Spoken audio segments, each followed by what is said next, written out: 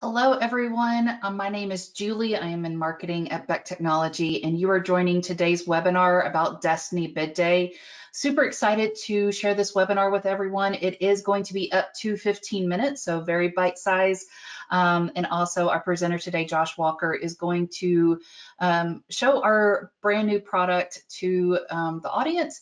If you have questions, please ask them in the GoToWebinar chat feature or in the question section. And we're going to try to answer as many of those today during the 15 minutes. If we don't get to your question, we will follow up with you after today's event. And also you'll get this recording in your inbox as soon as it is available up on our YouTube channel. So I'm not going to take any time away from Josh, and I am going to give Josh presentation rights so that we can get started.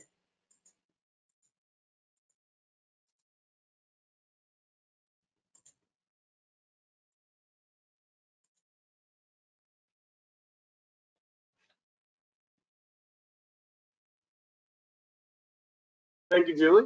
Can you hear me okay? You sound great, Josh. Thank you. Hello, everyone. Look forward to showing you Bid Day today. This is our new product, Destiny Bid Day. Couple things for an introduction. It is a web-based platform, so we can have as many users in Bid Day at one time as we would like. So as contributors or admins are making changes, all of those updates will be seen by all of your other users in approximately a second. This is the summary page for Bid Day that we're currently on. We'll come back to this tab a little bit later on in our demonstration. The first column that we're going to click on and go to a scope sheet of is our bid package column. That will be a column that as you push your estimate from estimator, so there will be an interaction between estimator and Bid Day. You have the ability to push your estimate to Bid Day from estimator and then pull it back once you're completed. There'll be a drop down asking which WBS property you would like to set your bid packages up by. Once we click on a package link, it's going to take us to the scope sheet, the bid package sheet, some people call it a green sheet, the sheet where we're going to level our bids. Up in the top left-hand corner, we're going to see our project name. We'll see the date that it's bidding. We'll have our project information. This information will be set up as we push that bid from estimator to Bid Day.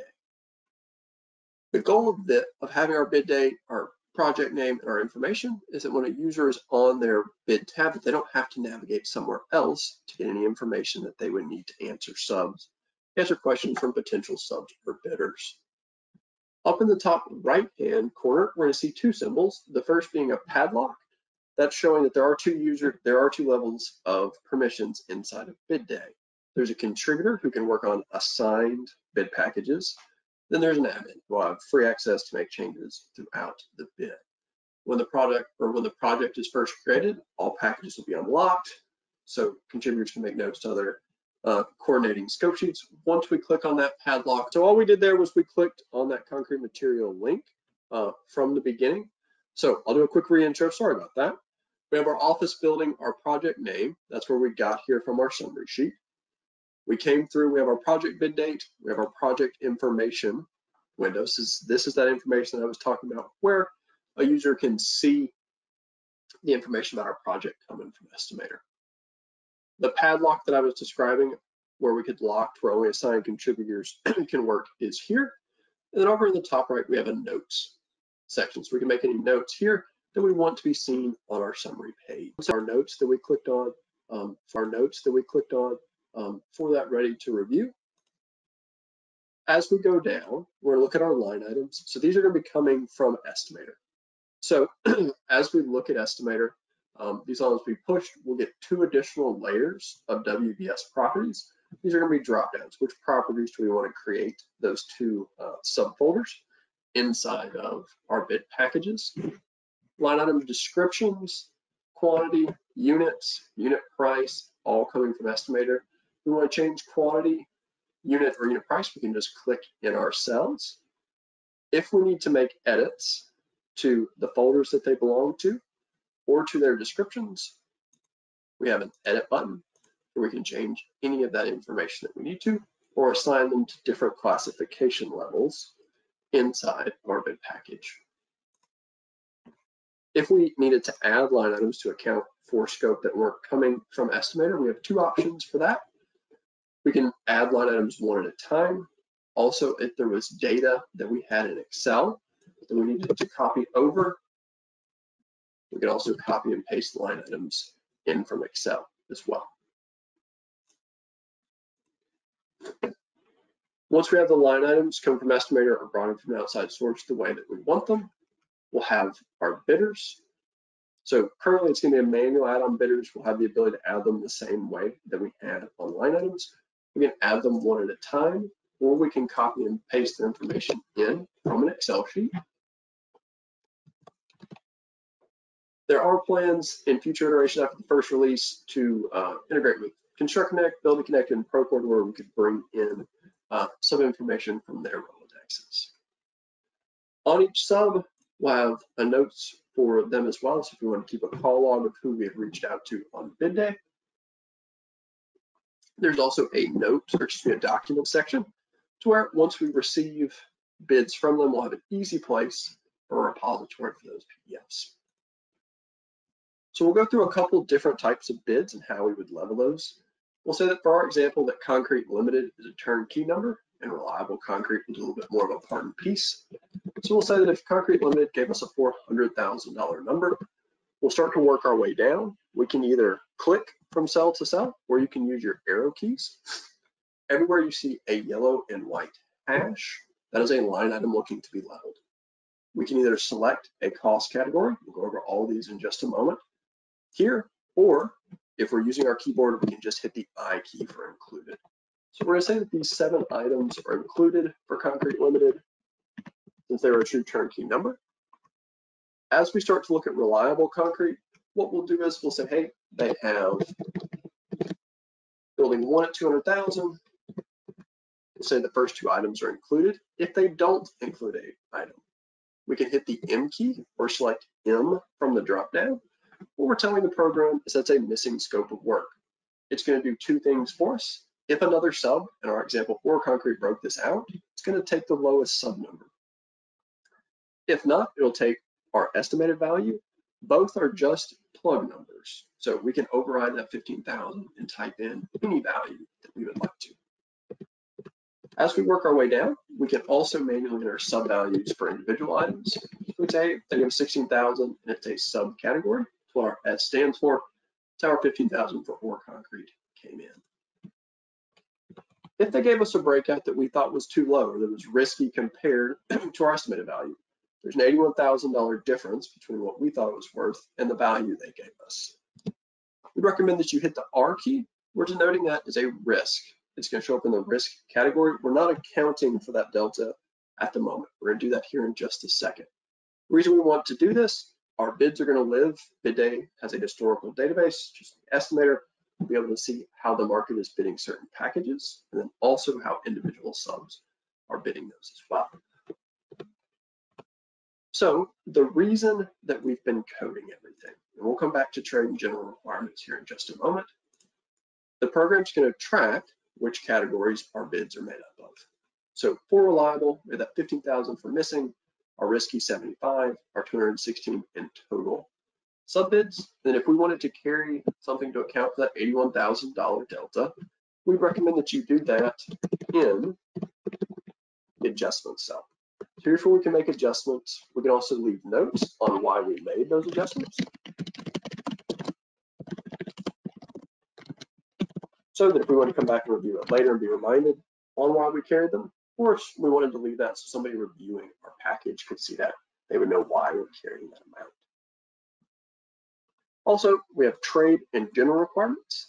So both are template driven. You'll have the ability to set up templates for both. We have a true false. You can click or hit the space bar.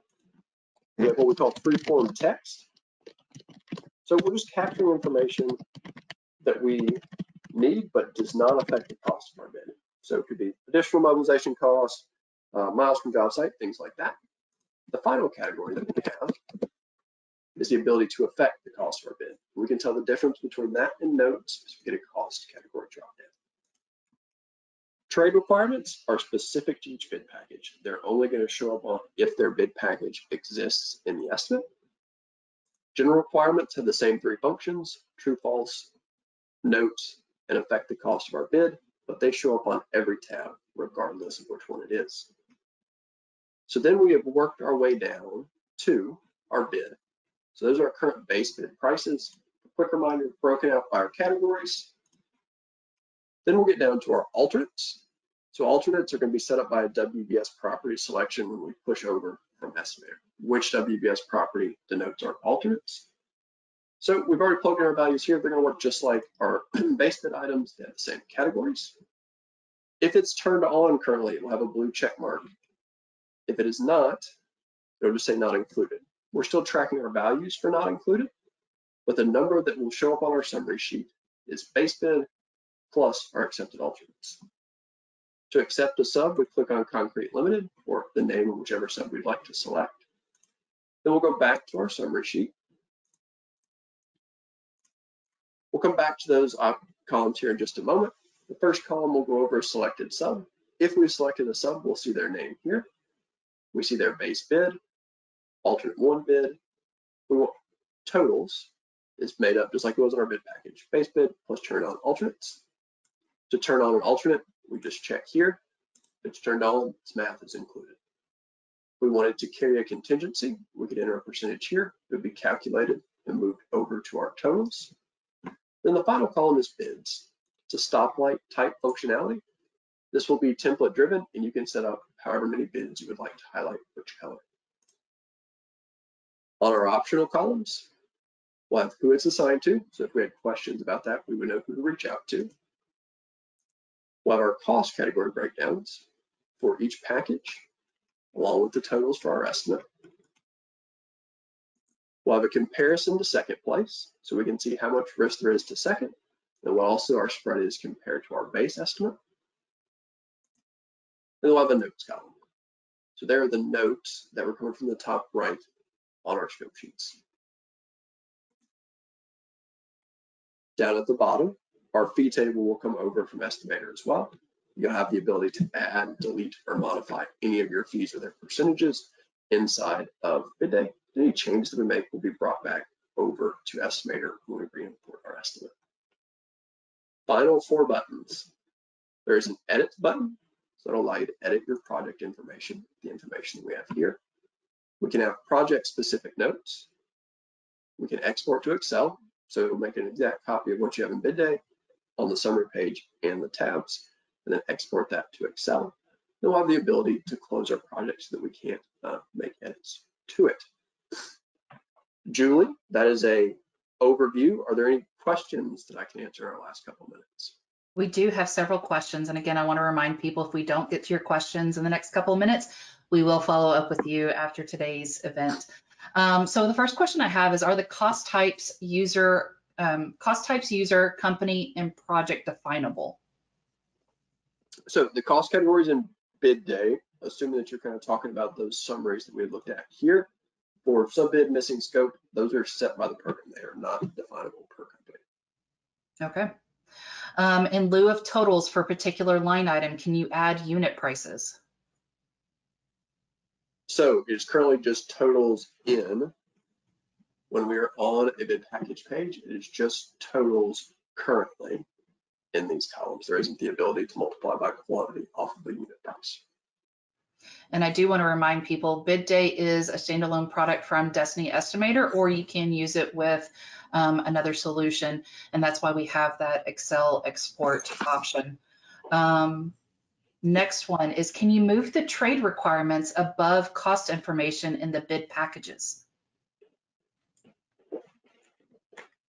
I believe this location is set. I will confirm that one for you, Julie. I'll follow up on that one afterwards. Okay, thank you. Just a few seconds left, and I feel like we're racing against the wire. I do appreciate all the questions coming in. How many users can edit at the same time? You can have as many bidders assigned to one tab as you would like. So you can have as many users editing the estimate as you would like. All right. Well, that is the end of our 15 minutes. So thank you, everyone. Thanks, Josh, for showing us Destiny Bid Day. And we look forward to seeing everyone on our next webinar event. Thanks.